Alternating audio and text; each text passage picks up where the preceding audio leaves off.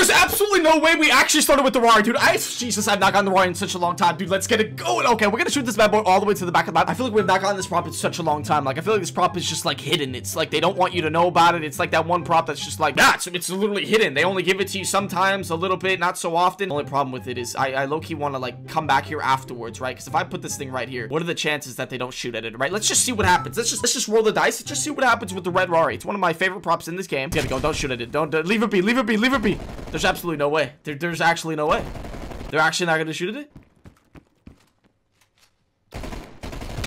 Good job, teammate. Thank you, teammate. Teammate might have saved me. I don't know how he doesn't notice the red. Okay, he got the red car too. That's not good. That's not good. Because he sees this red car now, huh?